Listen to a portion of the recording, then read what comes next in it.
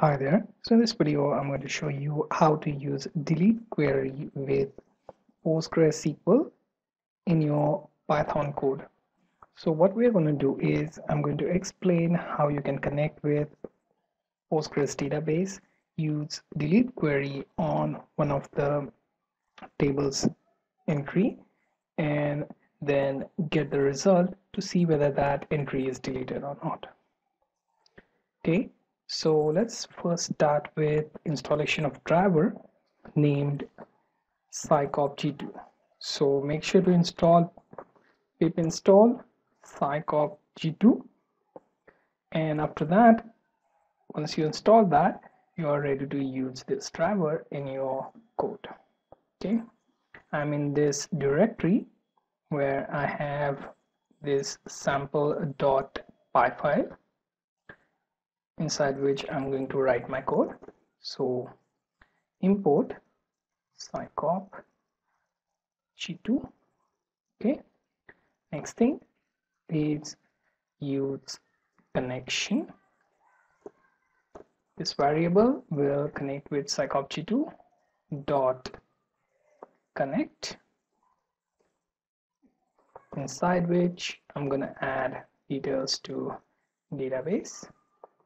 testpb is the name of the database. Here the username is Postgres, then password is demo1234. Next thing is host, which is localhost. After that, port, which is 5432. Okay, once you have these details, we are ready to run our query. So first thing, let's create a cursor by using connection and then cursor method. Okay, next thing, we are going to use cursor dot execute, inside which I'm going to use delete query from my table named company, where ID is, let's say, 5. So ID equals to 5. Okay, this is the query I want to run.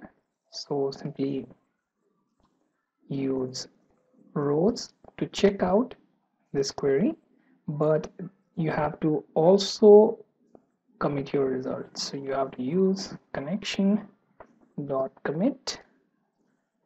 Okay, and next thing, we are going to use rows to check out cursor dot fetch all. Okay, so all the rows fetched. Next thing to do is for row in the rows, we are going to print first ID. Okay, and then simply call for row 0.